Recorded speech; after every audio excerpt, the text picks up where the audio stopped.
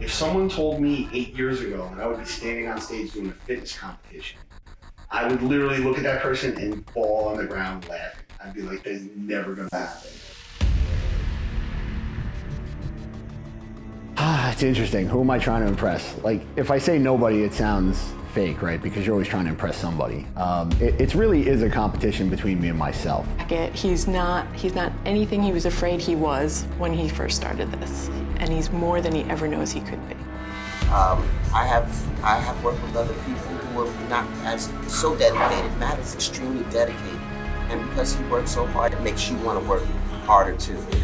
I'm proud of him for the way he's been working towards this and how he's changed his life in a positive way, and how I'm super proud of him for what he's done.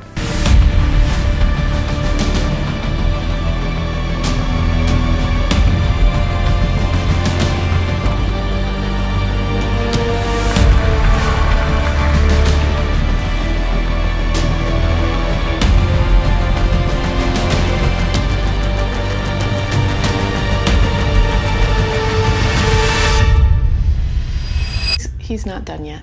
He's not done yet.